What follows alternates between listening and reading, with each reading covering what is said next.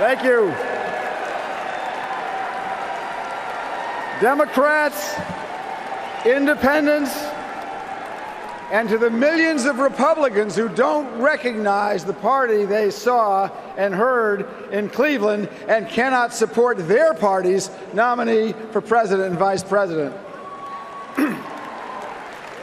The choice in this election is clear. We need a president whose decisions are rooted in the facts.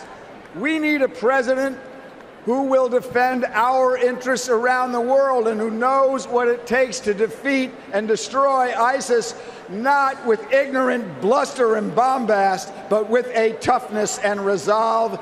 We need a president who will ensure that the wealthiest among us play by the same rules as hard-working middle-class Americans.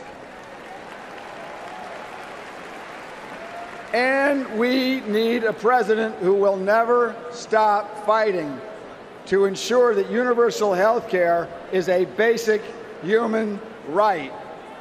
And if that is the president we want, if that is the America that we believe in, then do not wait until November to make your voice heard.